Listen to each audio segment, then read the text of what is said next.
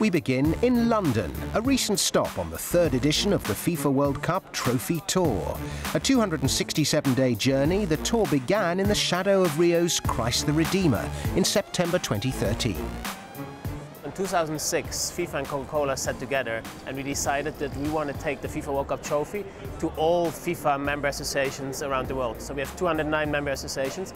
Until 2022, we want to visit all 209 of them. This time we go to 51 new countries and we're very pleased with that.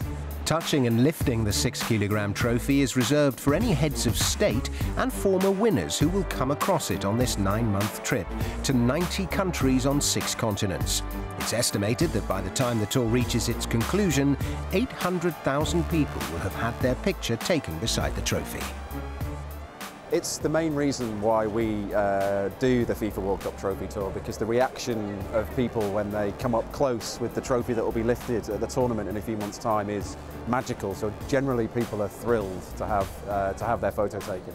Football's most coveted prize will travel 150,000 kilometres. That's the equivalent of more than 3 times round the globe, making this its longest journey yet.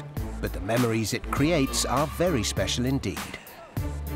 Yeah, it was nice, special moment, something that obviously we're going to see someone lift this year, so it would be nice if it was England, but no, that's not going to happen. But From London, the trophy would head to other European destinations before a 3-country swing of Asia and stopovers in the United States. Then it's back to Brazil to visit all 27 states, where it's sure to be a huge draw. Yeah, I think it's good that it goes around for everyone to see.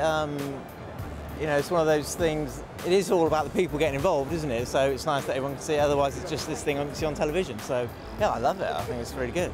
A bit smaller than I thought, though. I was expecting, you know, I had this image of it being enormous, so slightly disappointed that it's only about that big.